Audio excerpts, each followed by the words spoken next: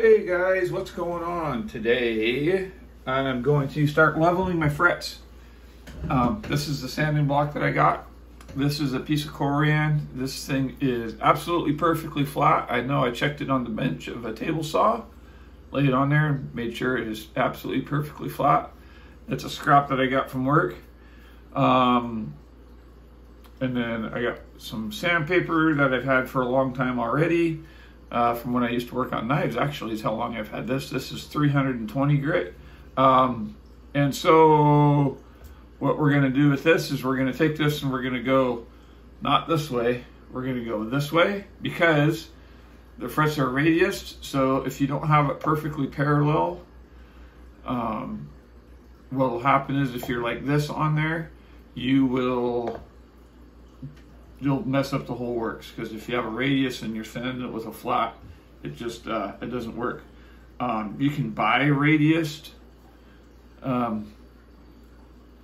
blocks, or you can buy flat blocks. They make all kinds of different kinds of blocks. They make blocks that you can use with your string still on. They're like an I-beam.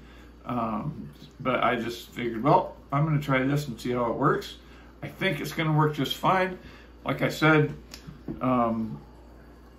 because of the way the radius is on here and everything, I'm not going to invest in a radius block. I'm just going to use flat. I see it done all the time, but you just want to make sure that you're going side to side, and you're not going to want to like put a whole bunch of pressure on the very first time you're doing this, and just work your way down and watch that Sharpie pen on there, and it should disappear slowly but surely. And then when I get done with that, I'm going to move on to polishing my frets. And already on these ones, I can see that it is working. There's still a low spot right there, I guess it would be considered. So got lows and highs. These frets, after doing this, man, it really shows how messed up your frets are. That is for sure. Look at that one. It's way low.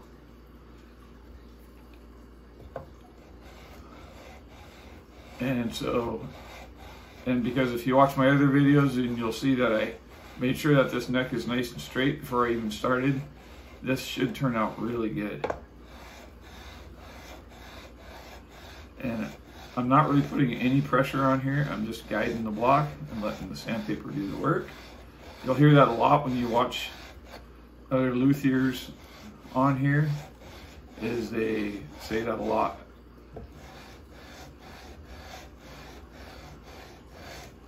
Let the sandpaper do the work.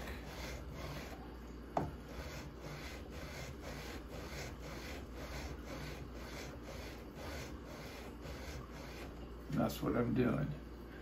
And yeah, it's getting there. This is obviously going to take a little bit of time. I'm going to try not to work one spot too long, keep it moving. It's showing me a lot. Wow.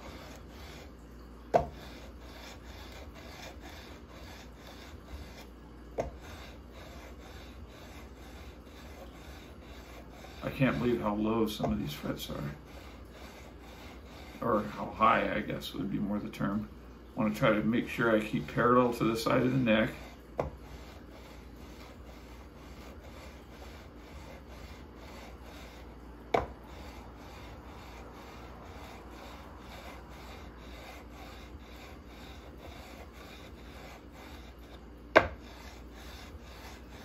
And just keep working it. And just because one section looks done doesn't mean you just stop and work on the sections that aren't level yet, because what you're going to do is you're going to leave those spots high. So you got to kind of hit everybody the same. I guess the smart thing to do would be to be counting my strokes.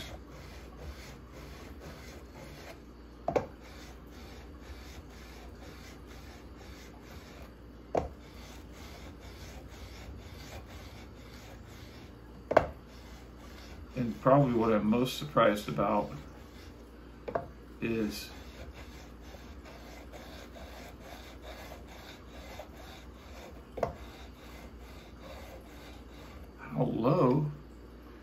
fret right there is. Like it's just now starting to touch it. And as you can see on here, it's not taking off. Like there's hardly any metal getting left behind. There's a lot of black Sharpie, but it's not really taking a whole lot off.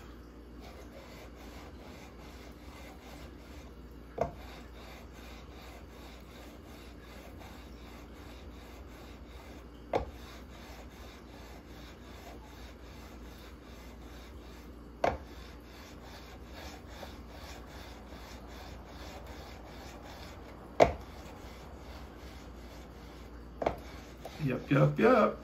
Just keep going along. And then we'll recrown them. And then we'll start polishing.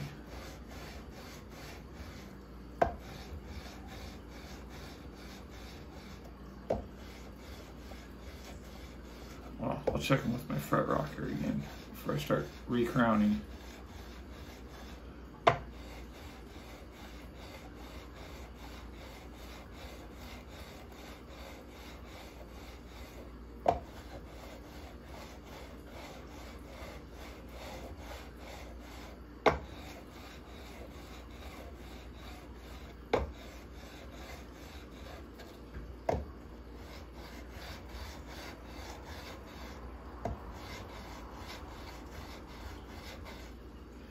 Anyway, I want to see something here.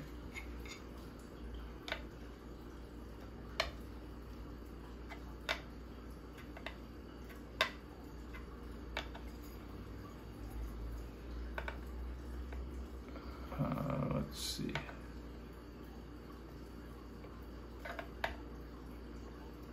Yep, still showing that as high right there, which actually isn't this fret being high, it's this fret being low.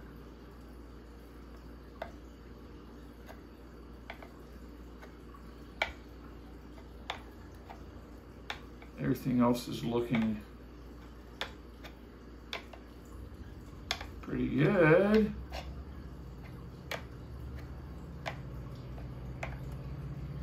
Yeah, really good.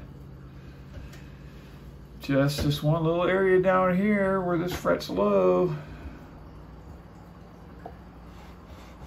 But we want them all the same.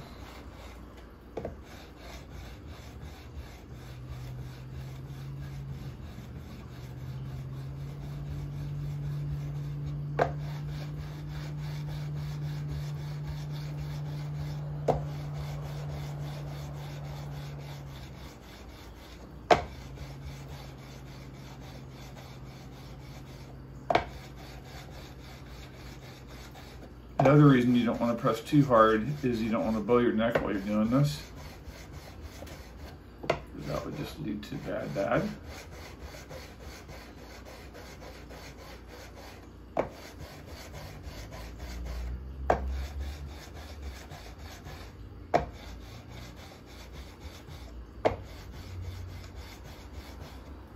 Anyway, I think you guys get the general idea.